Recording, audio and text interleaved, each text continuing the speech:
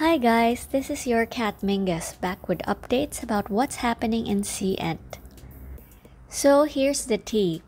For the past weeks when Fireworks of My Heart was on air, Yang has been the subject of criticism for a number of things like labeling his acting on the show as greasy. Then there's also the way his character Song Yen was written, which some viewers describe as off-putting for his apparent crudeness and stinginess amongst other things. Douban ratings are down to 3.5. And aside from Wei Daxun, who rose to fame because of the drama, so many are nitpicking the drama for a lot of things. For the most part, Yang's character has been the recipient of most of the ridicule online. Aside from his acting, even things like how forcefully he kissed Meng Qin, to how their characters played with fire extinguishers, and why they had to leave the tap on while kissing were scrutinized. Wang Churan's character also didn't escape getting flack, as some describe her character Meng Qin as hard to relate to, and the kind of woman who just thinks about love while ignoring all the red flags. With all that's been said, Yang still isn't letting the bashing online get to him and says he has a clear conscience. As long as he does his very best in his acting projects, he has no regrets. That response drew even more criticism from those who feel he's not acknowledging his room for improvement. The show was also accused of trying to cut down Wei Daxun's popularity by removing an important scene for his character where he hugs Meng Qin. With the drama's finale, Yang had this to say: "Goodbye Song Yen. Goodbye the sunset of Shili Tai.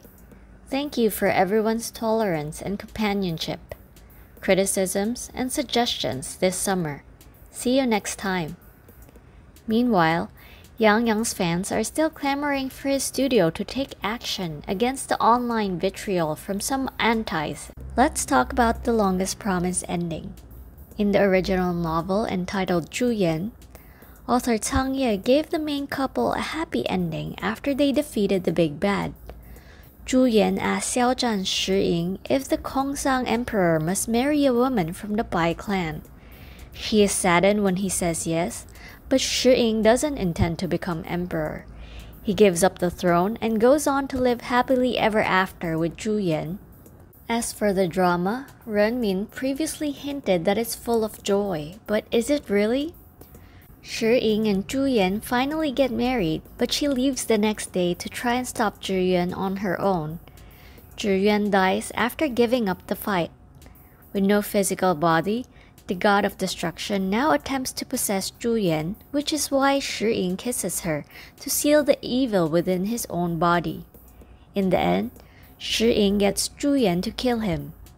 Before he dies, he makes a promise that whenever the snowflowers bloom, that's him coming back to see her. It's now the very end and we see the supporting characters get fulfilling endings, while Zhu Yan continues to wait for Shiying's promised return. She is at the place where they first met and he reappears for one final scene. It's one of those endings where you can choose to believe what you will, though it seems like a sad ending is more realistic, given how he said he'll only see her every year when the flowers bloom, rather than being back for good. He also doesn't speak in that final scene, perhaps because he's not really there. Shiying and Zhu Yan's fates echo that of Sumo and Bai Ying in Mirror: A Tale of Twin Cities. Like Shiying, the Sea King sacrificed himself to protect Bai Ying, and even the reunion and how the drama cuts off is similar.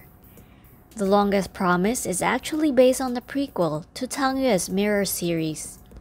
Lost You Forever is Tencent's next big drama after The Longest Promise.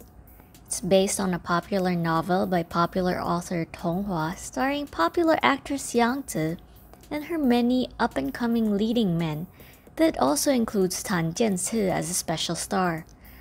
The show really seems poised to be the big winner this summer since it's already #1 across different rankings like V-Linkage, Data Win, and Lighthouse.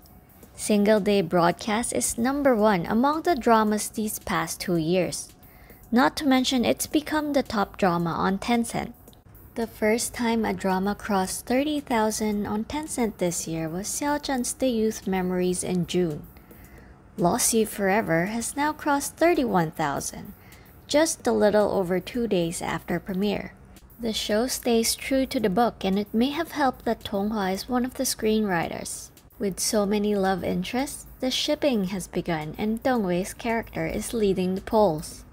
Shawn and Laurinda Ho, daughter of late casino tycoon Stanley Ho, held a lavish destination wedding in Bali on April 18, 2023.